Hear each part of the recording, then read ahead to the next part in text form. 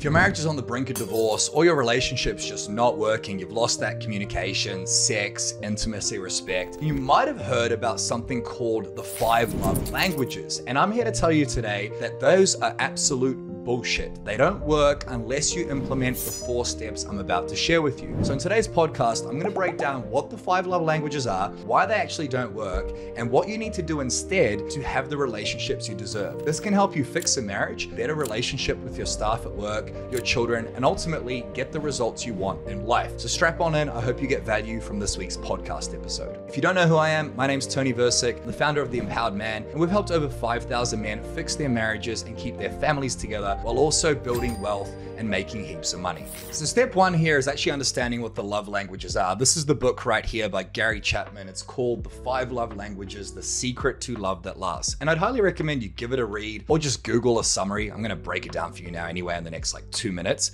The old version of this book, by the way, was called How to Express Heartfelt Commitment to Your Mate. Wow. In the politically correct world now, we cannot talk about that. So basically what this book talks about is that there are 5 different languages to express love to someone. And they are words of affirmation, quality time, physical touch, acts of service, and gifts. I'm going to break down each of these and why they're actually the wrong way to look at it in just a second. So the first one is words of affirmation. This is telling somebody through your words, through your language, either saying it out loud, in a text, in an email, even writing a handwritten note to affirm them, basically to tell them what you like about them or praise them or to just give them some sort of, I suppose, love. Now, this is one that I resonate with a lot as a hardworking business owner, husband, father. I grind, I sacrifice my entire life for my family, and I'm happy to do that. Sacrifice is mandatory, suffering is optional. So when my wife tells me that she's proud of me or that she appreciates me, that makes everything worth it. Now, if I say to my wife that I appreciate her, it doesn't mean anything to her. Interesting, right? The second type of way to give love is quality time. So there's 2 types of time. There's quantity time and there's quality time. Quantity time is the amount of time you spend with someone. Quality time is a little bit different.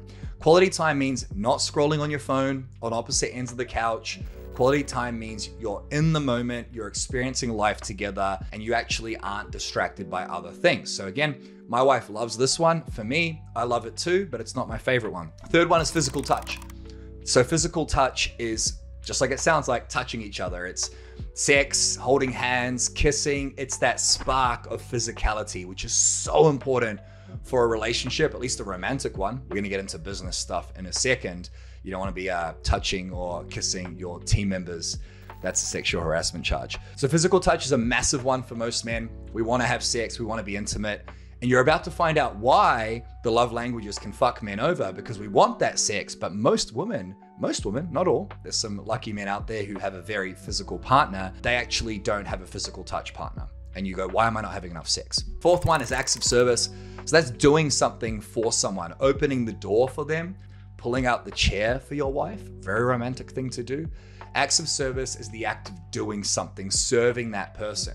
So in my relationship, an act of service is bathing our daughter at the end of the day. It's helping out with the dishes. And on my wife's end, an act of service is me working hard for the family or her making sure that there's dinner on the table. And the 5th one is receiving gifts. Okay, so a lot of women love to get gifts, but sometimes they don't like the gifts you give them. Now, so those are the 5 different love languages. The first problem with the love languages, why are they ineffective, is because most of us are just simply not aware of them or how they operate in our day-to-day life. You're not aware that your partner likes gifts or likes quality time. And even though you are aware, life gets in the way. You get busy trying to provide, put food on the table, make money, and therefore you forget about these things. And if you're not aware of something, if you don't have a good enough reason to remember it, you're not very likely to implement it. Not only are you not aware of them, but your partner is often not aware of them. So that's the biggest problem, is these are great, but unless you've read this book, it doesn't fucking impact your life because no one teaches us this shit. No one teaches us how to communicate and connect. The second reason that love languages are ineffective is because they assume that they're all created equal, right? So I could get my wife a gift and I could get her a bunch of flowers. My wife's allergic to flowers, right? So she doesn't like that gift.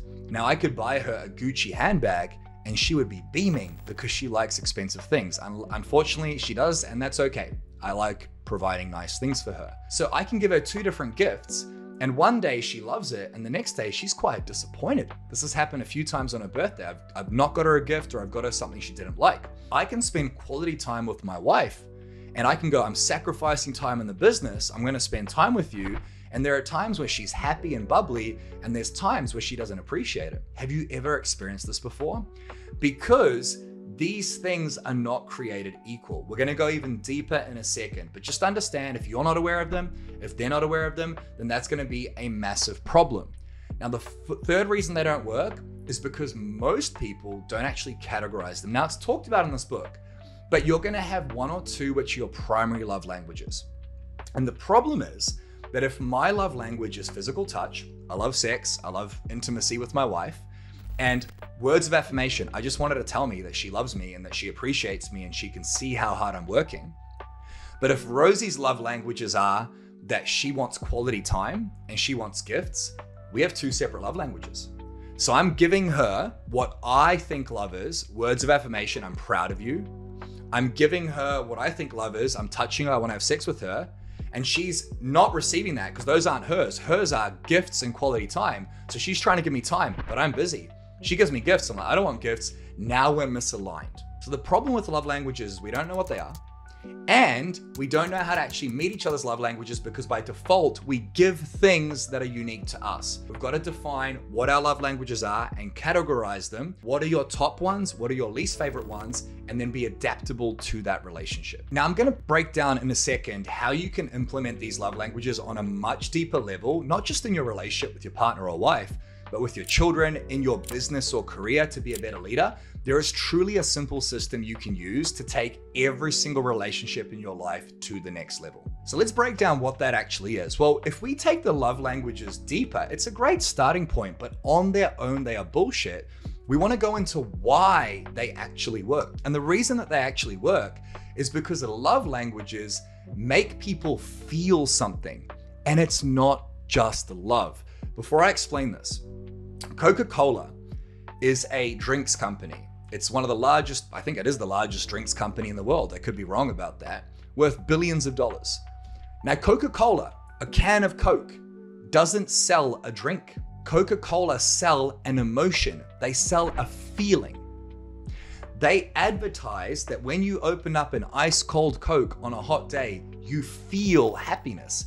And it's actually true. When you drink that Coca-Cola, you have a feeling within your body of like, wow, I feel really good. It happens to me, and I know Coke's bad for me. It's the exact same in our relationships. Sales and marketing is a feeling. You're listening to this video and podcast right now and going, this feels good. That's why you're still on the fucking page, right?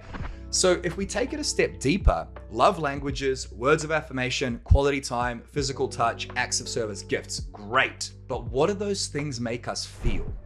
At an Empowered Man, we teach something called laser focus, L-A-S-U-R. And what laser focus means is love, appreciation, support, understanding, and respect. So when you give your partner words of affirmation and she doesn't receive it, that means that that technique didn't make her feel loved, it didn't make her feel appreciated, didn't make her feel supported, understood, or respected. Now, maybe you're like me and your brain goes, wait a minute, I told my wife I'm proud of her and she doesn't feel appreciated. I told her I appreciate all the hard work you're doing around the house and she doesn't feel appreciated. That makes no sense. And that's because the action has a feeling attached to it or it doesn't.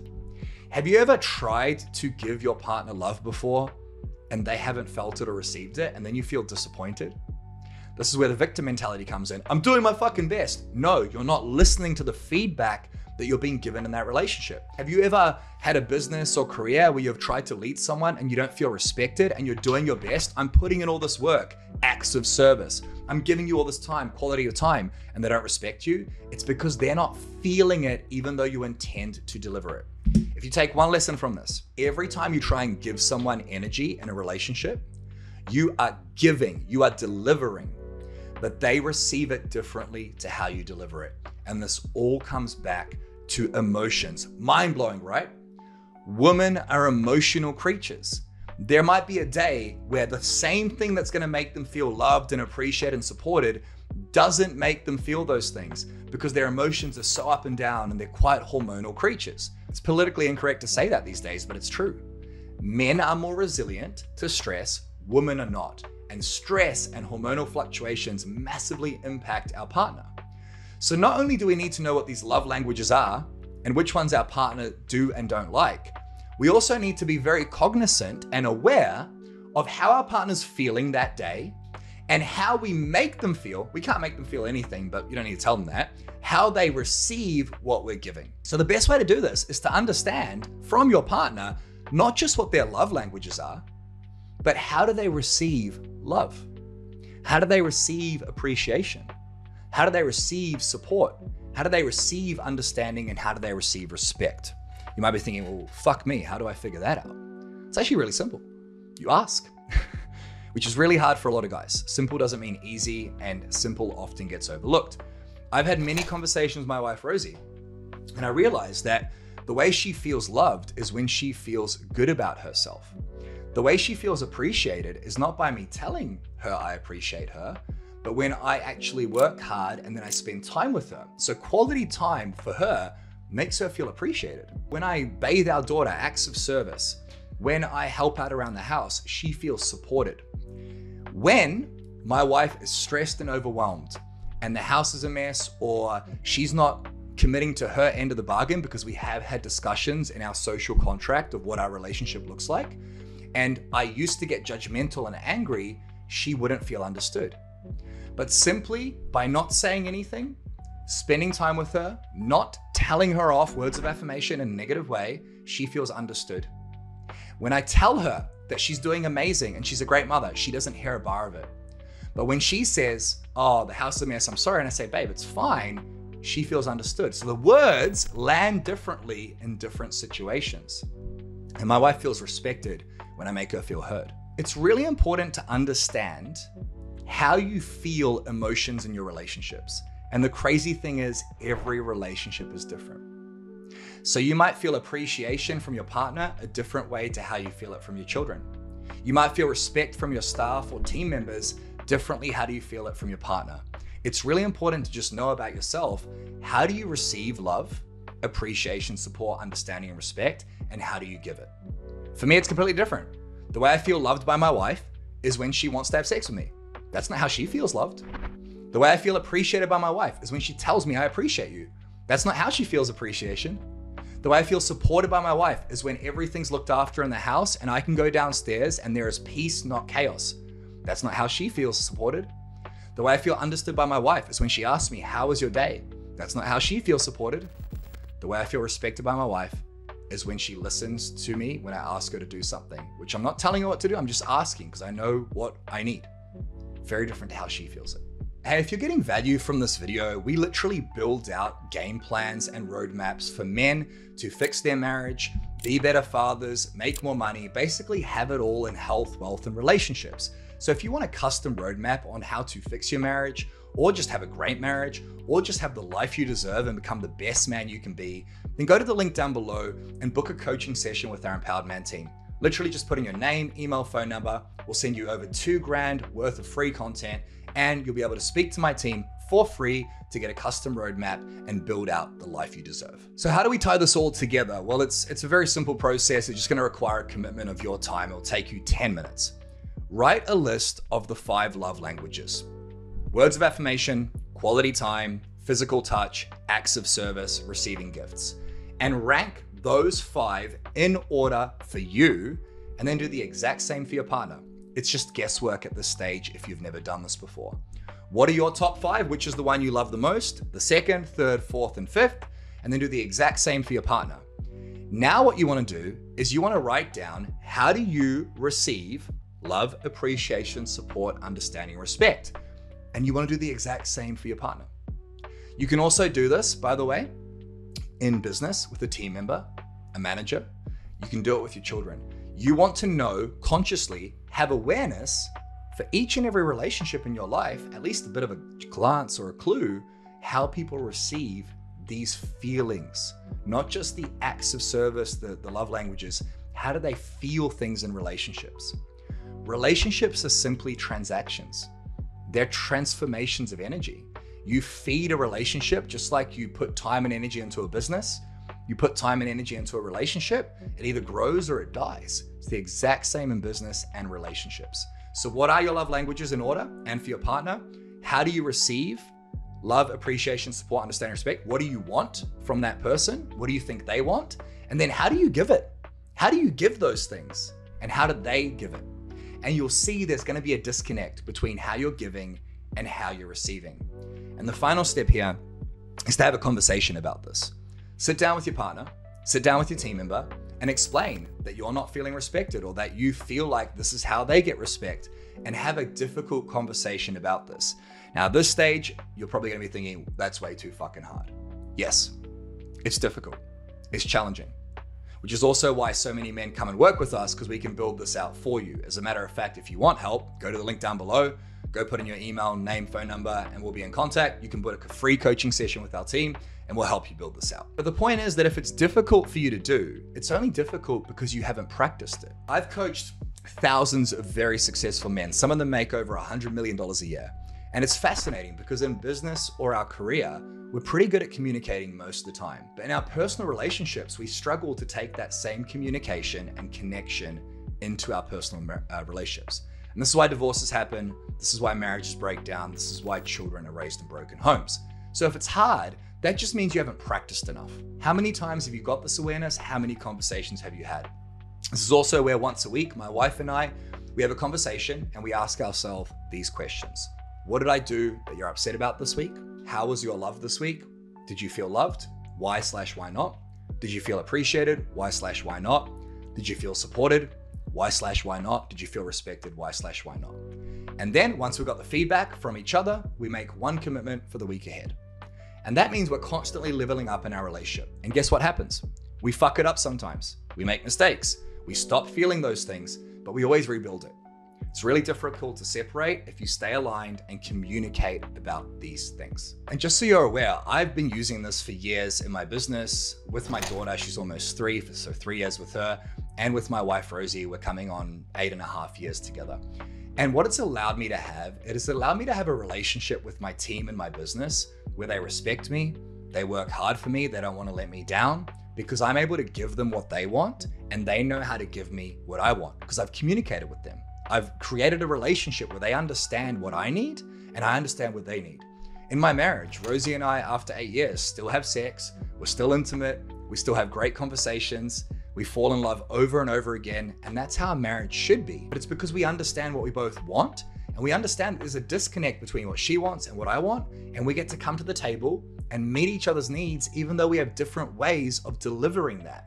And with my daughter, I'm teaching her these lessons so that when she's older, she doesn't need YouTube videos like this one or podcasts or coaches. She's got it covered. This will change your life. The first step is awareness. What are the love languages? How do they make you feel? On both sides, have a conversation about that. I hope you got value from this week's podcast. Obviously, there's so much more to it, but this will help you immensely. If you did get value, please smash the like button if you're watching on YouTube, or give it 5 stars on a podcast platform. We release all of this content for free to keep families together and help you have the relationships, health, and wealth you deserve. Now, if you do want to take this to the next level and get coaching from me personally, as well as my team of elite coaches on how you can have the marriage, health, and wealth you deserve, then go down below, click on that first link, and you'll be able to book a coaching session with our team, where we'll build a custom roadmap for you absolutely free. I hope you got value. See you for the next podcast episode.